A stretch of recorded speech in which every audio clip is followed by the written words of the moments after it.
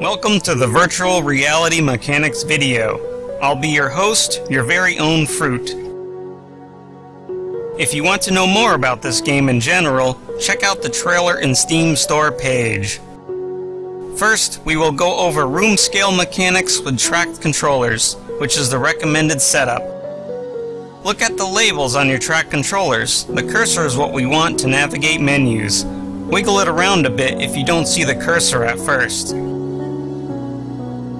If you have an HTC Vive, you'll start in room scale mode, otherwise sitting mode.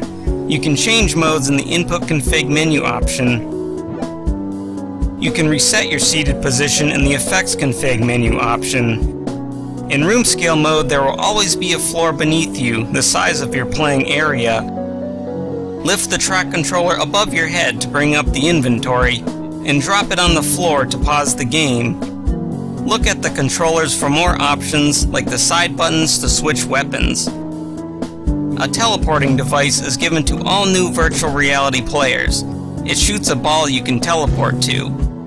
In room scale mode, you can quickly access the teleport device with the analog control labeled Move. When pressed, the ball will fire in that direction. When released, you'll teleport to it. This allows you to quickly move backwards, side to side, even over walls without having to look in that direction. The oriented action button handles a few different things, depending on where you point the track controller and press the button. Facing up will toggle stealth mode, and different sides will bring up your skill points, quests, or guidance. Facing forward will attempt to steal, and down for the map.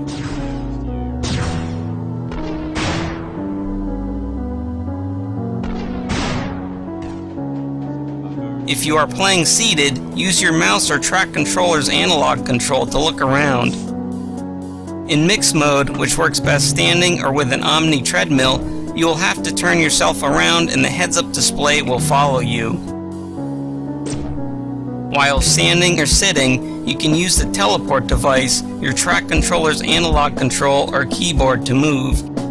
If you just have a keyboard, we recommend using the default virtual reality keyboard mapping in the input config screen, which will group all controls together for easier access.